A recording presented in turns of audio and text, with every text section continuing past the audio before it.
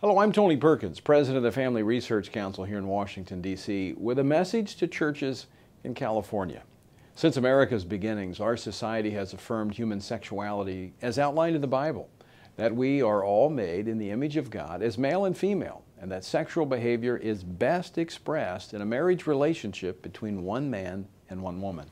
That relationship yields the best outcomes in every category of life, especially the well-being and development of children. But times are changing in America, and not always for the better. Last year, the California State Legislature passed and Governor Jerry Brown signed SB 48 into law. Under this new law, public schools are required to teach children as young as 5 not only to accept, but also to endorse transgender, bisexual, and homosexual identity and behavior. In order to accommodate the law, costly new instructional materials are in development to assist in the indoctrination of California children. While it's disturbing that elected officials pass such a misguided and harmful legislation, the good news is that Californians have a unique right that some states simply do not have, and that is the ability to collect petition signatures for a ballot referendum to repeal legislation like SB 48. The challenge before us is to collect 700,000 new and valid petitions by July the 11th for processing. So it'll take a lot of effort, but consider what is at stake.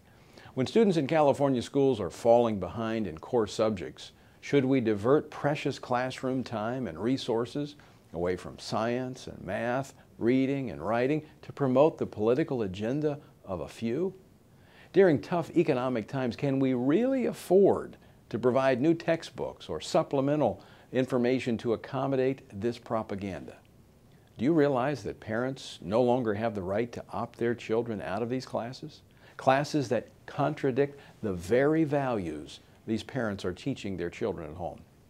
In my opinion, the state has no right to step between the parent and their child.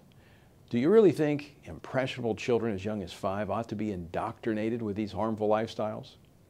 Well, if your answer is no, then sign the petition and encourage your family, your friends, and your fellow church members to do the same. Visit ClassAct2012.com. A referendum will give we the people the opportunity to repeal this horrible legislation and protect our children from indoctrination. Again, the website ClassAct2012.com.